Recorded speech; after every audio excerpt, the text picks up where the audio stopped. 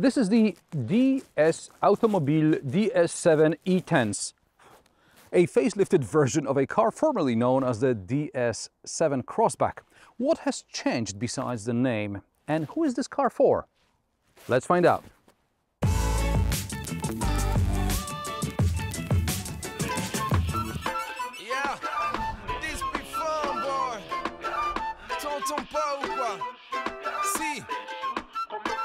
L'amour avec un grand A, celui qu'on se sert. C'est après les mômes qu'il commence pour de vrai.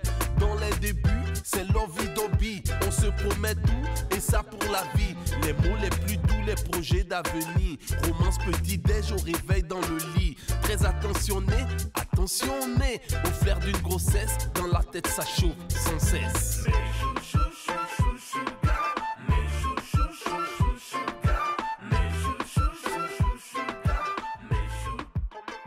DS Automobiles, or Automobile, is one of 14 automotive brands owned by the Stellantis Group. In 2009, Citroen announced the introduction of the DS sub-brand.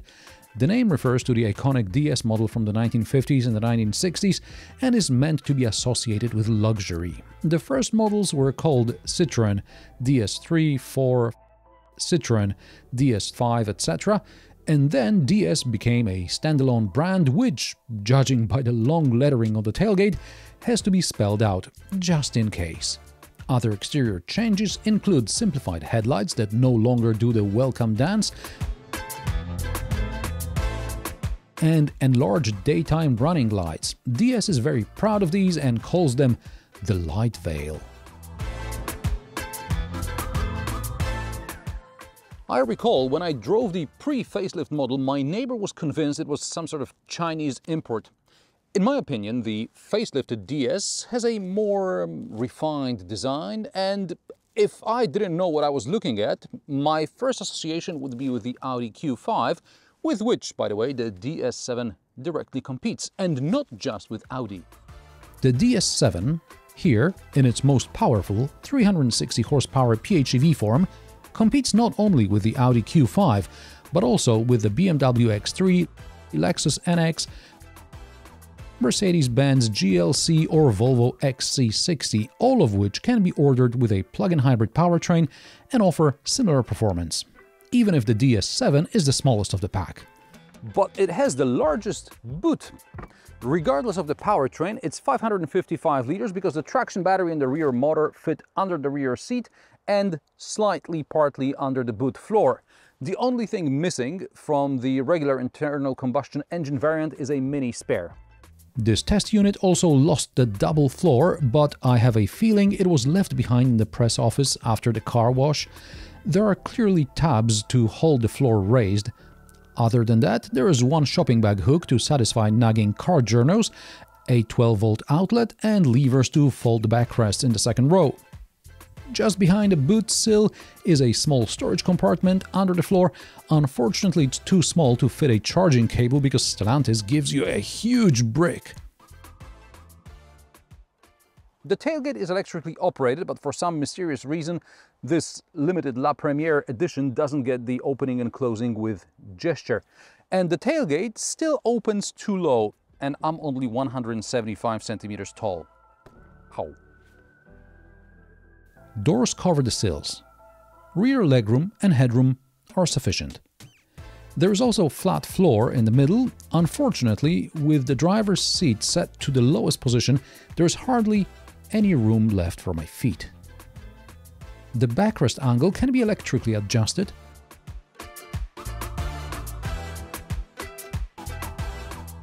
There are large door pockets and cup holders in the armrest. But there is no ski hatch and the backrest splits 40-60. Isofix anchor points are only on the rear side seats. And as in the pre-facelift version, also here we have like a fake third zone climate control. The rear passenger can control the air conditioning for the entire cabin rather than just for the rear part. USB ports are a plus though. The DS7 cockpit remained largely unchanged. There is a lot of Brombus or diamond shapes throughout, elegant stitching on the dash, a large display in front of the driver and another one here in the center. The driver's display can present data in one of several modes. Even 5 years ago the graphics were past expiry date, so today we can pretend they're old school, like playing River Raid. The central display is not polarized sunglasses friendly, but let's say I can get a different pair of sunglasses. I recall the pre-facelift version of the infotainment system lacked a home screen, which this one finally has. I still don't get it why changing the climate control settings requires clicking on the shortcut button under the display and then clicking on the display, but I can always ask the rear passenger to set the temperature for everyone on board.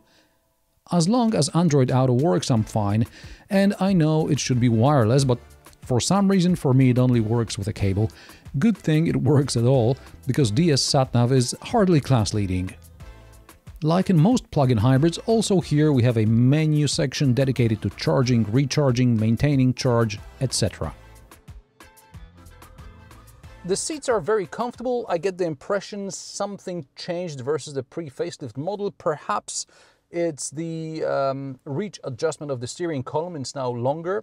However, I'm not sure whether the seat should move this much.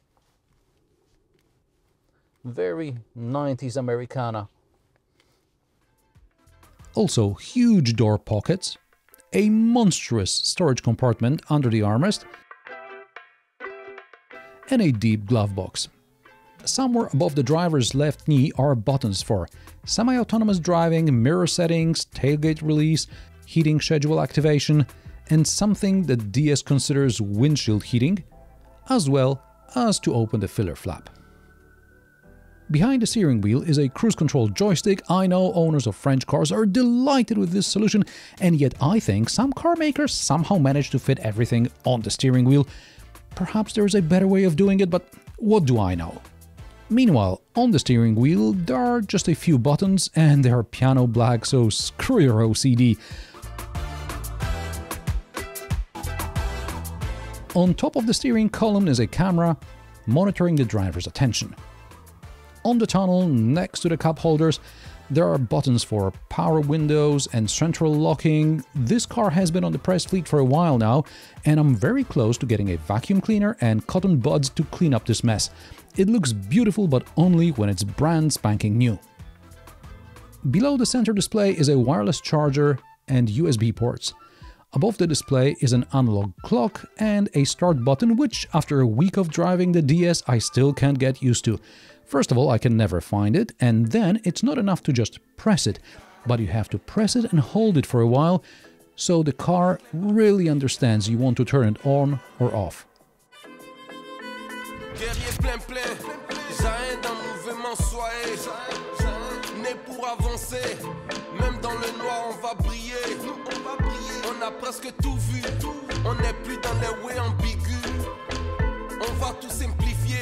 Je t'ai dit dans le Congo c'est carré, ouais.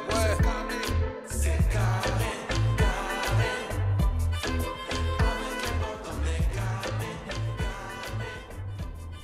Several years ago I reviewed a front-wheel drive DS7 Crossback with a 180 horsepower diesel. The only diesel remaining after the facelift is a 130 horsepower front-wheel drive, but only with an automatic transmission. And all the petrol engines now are plug-in hybrids, starting with a 225 horsepower front-wheel drive through 300 and 360 horsepower, the latter two being all-wheel drive. All these are pretty familiar within the former PSA brands. For example, we've seen the 225 horsepower front-wheel drive version in the Peugeot 308 or DS4. Opel Grandland X used to be offered with a 300 horsepower all-wheel drive plug-in hybrid until it lost the X and all-wheel drive. And the 360 horsepower version was used in the Peugeot 508 PSE. And within the Stellantis Group now, we also have the Alfa Romeo Tonale PHEV with all-wheel drive and 280 horsepower. Although these are largely similar powertrains, each of the models I reviewed has completely different handling characteristics, and real-world performance is not always on par with manufacturers' figures, usually not to the customer's advantage. With that said, the DS7 is actually quite good compared to its Stellantis brethren. The E-Tense 4x4 360 model I'm reviewing here should accelerate from 0 to 100 km per hour in 5.6 seconds. I was able to achieve 5.8 seconds in sport mode. For a Stellantis PHEV, this is basically factory spec. And the 80 to 120 km per hour time should be 3.4 seconds, but I achieved 3.3 seconds. The car starts in electric mode, as long as there is enough power in the traction battery, and you can drive up to 140 km per hour on electric motor alone, but pressing the accelerator harder still starts the combustion engine. Meanwhile, Toyota and Lexus plugins will do VMAX in electric mode and will not switch to hybrid mode until the battery runs out or you press the right button. The DS7 has a 14 kWh traction battery. Again, every Stellantis model seems to have a different battery capacity, from about 11 to about 15 kWh. The promised range is 62 km in the city or 57 km in the combined cycle. I never got close to 60. I was usually in the low 50s. I charged the traction battery every time I parked at home. My daily trips exceeded the electric range, so my average fuel economy as of now is 4.1 liters per 100 kilometers. As standard, the DS7 has a 7.4 kilowatt onboard charger, so from a powerful enough outlet you'll be fully charged in about 2 hours. The fuel tank capacity is just 43 liters, so longer journeys will require relatively frequent fuel stops. However, since in daily driving PHEVs rarely use any fuel, it's good to get some fresh fuel in once in a while. The handling is very confident. The DS7 drives confidently also in the corners, something that cannot be said of the Alfa Romeo Tonale.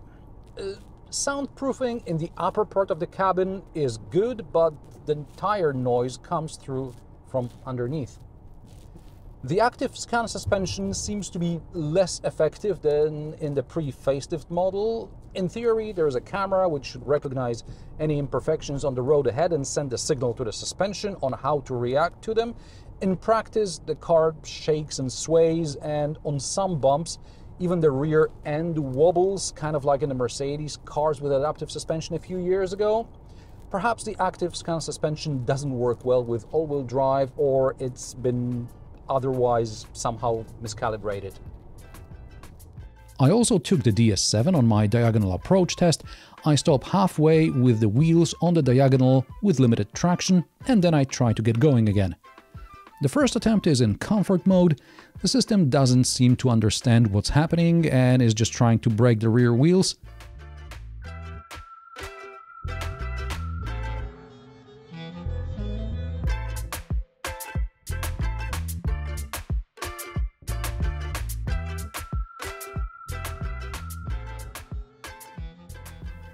The second attempt is in comfort mode with ESP off. In this case, the power just escapes from the system, but there's enough wheel spin to get this almost 1900 kilograms crossover up the hill.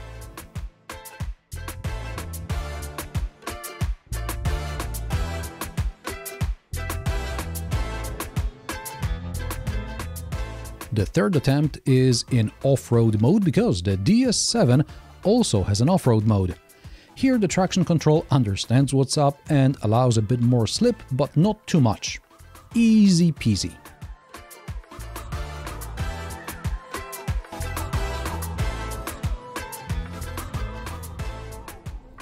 By the way, I suggest you get at least front mudguards. Fenders behind the front wheels expose the tires, so even on wet tarmac you're going to get grit all over the front and rear doors. Nous là on se kiffe, mais grave. À tous ces délits on va y pallier. L'orage passager on va pas succomber. On observe les gosses et le leitmotiv. L'amour, la famille, ce qui nous motive. Tu m'as rendu fou, cet amour de ouf. Tous deux on délire. Tu me feras du foufou, je te ferai des ragoûts. Tu verras ça déchire. At the beginning I said the DS looks to me like an Audi Q5 and that it competes also with cars like BMW X3, Lexus NX, Mercedes-Benz GLC or the Volvo XC60, also in terms of the price. While the base diesel in the lowest Bastille spec starts at €42,490, the top Opera trim with the most powerful plug-in hybrid will set you back around €72,000, with options to match this no longer available La Première limited edition. You're going to leave a similar amount with the competition for a plug-in hybrid with comparable performance and equipment. So who is the DS7 for? For someone who wants their car to stand out in a parking lot among other leased SUVs. Nobody of sound mind is actually going to buy this car outright. They will probably lease it for 2-3 years and then get rid of it, in which case I can totally recommend the DS7. And how do you like the DS7? Is the original style right for you, or are you team blend in? Let me know in the comment section below. If you like my sarcastic, down-to-earth and possibly mildly amusing car reviews, join me every Friday at 3 p.m. Central European Time, and don't forget to subscribe and like this video as it helps me with the YouTube algorithm. Thanks for watching, and I will see you in the next one.